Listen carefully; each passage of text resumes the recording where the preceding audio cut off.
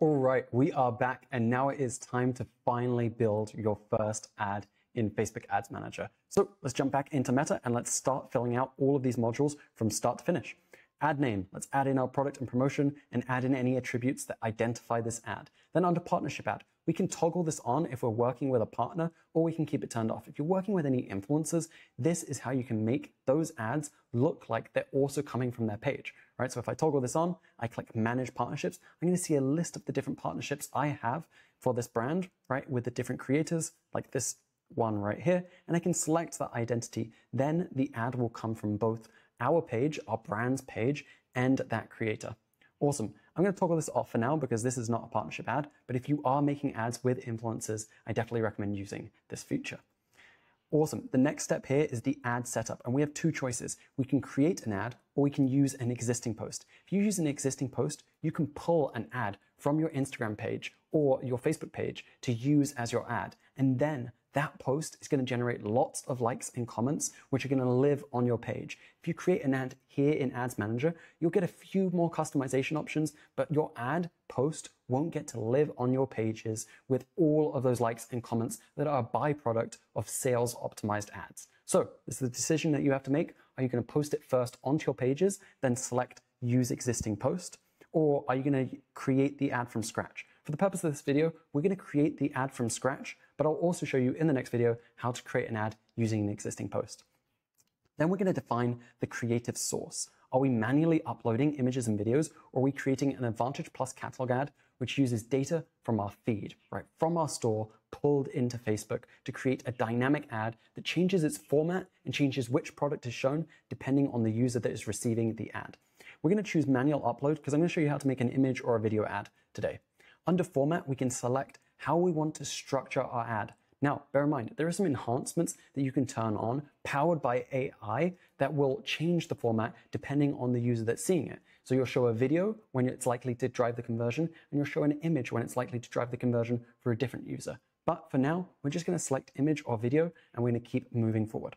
So you don't have to do anything. You can leave this set, or you can switch between the three options here. There may be more options down the line. Next to multi-advertiser ads, we want to leave this selected, and then you can also run your ad during a schedule. I recommend leaving this alone. Then under destination, I definitely recommend copying and pasting in your URL just in case you misspell it. If you send people to the wrong website, your ROAS isn't going to look very good, right? Back into Meta here, we can select the shop destination as well. If you select a product page here, my best selling product, it will automatically update the shop destination to that product. But we're not going to do that today. We're sending people to our homepage. A rookie's error. I definitely don't recommend sending people to your homepage if you have better pages that you can take people to.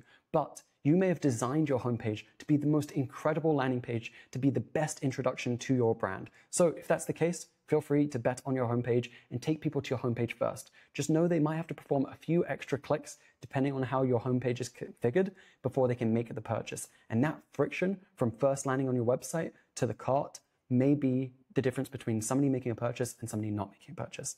So back into Meta here, once we've selected our destination, it's time to set up our ad creative.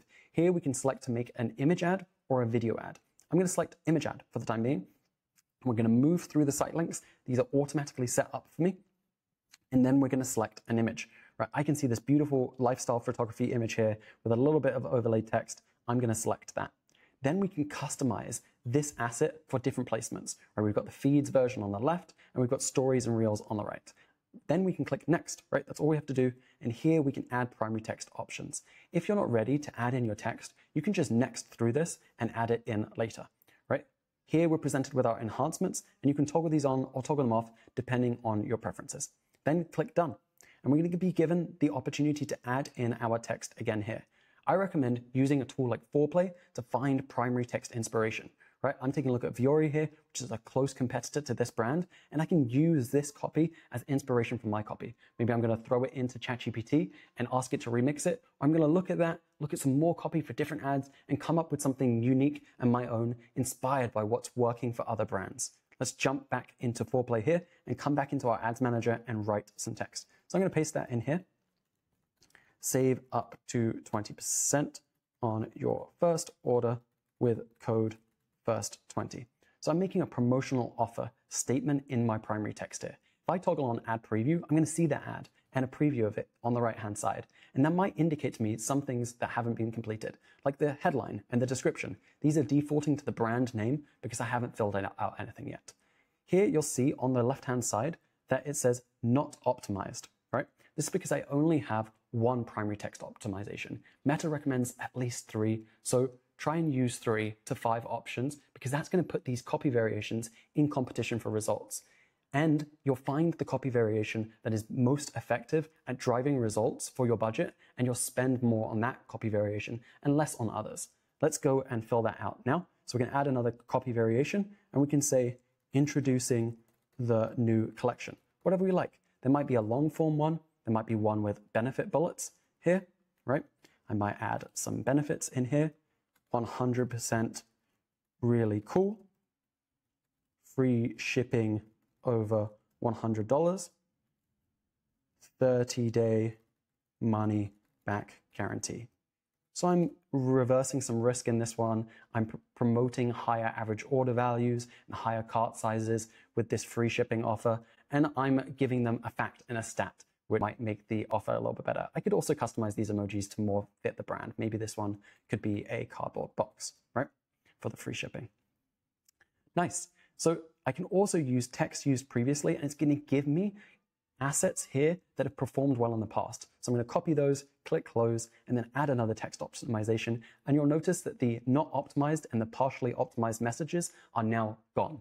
My text is optimized. However, I can add in 2 more options here to give me more options for primary text that might improve the performance of my ad.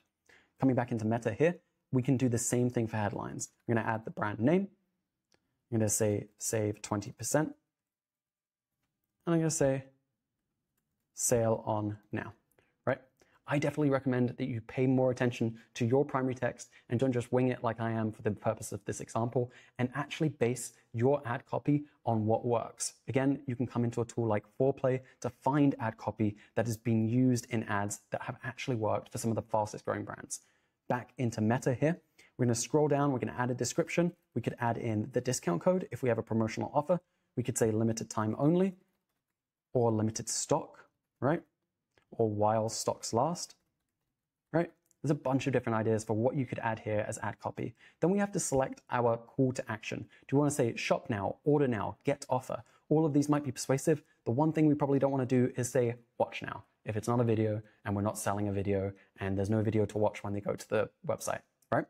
We want to tell them what we want our customer to do, which is to shop now, to redeem an offer, or to order their product today. Let's jump back into Meta here, and we can also edit our enhancements at the bottom of this ad creative section. So we can turn on things like overlays, visual touch-ups, 3D animation, text improvements, enhance the CTA, show some products, add site links, and add in animation. If we don't like any of these, we can turn them off. Don't worry, they're not going to impact your performance too much. Meta does recommend using these, and it actually won't use them if they're not contributing to performance. But sometimes they can make your ad look a little goofy. So just take a look at the previews to better understand whether you actually want these added to your ad.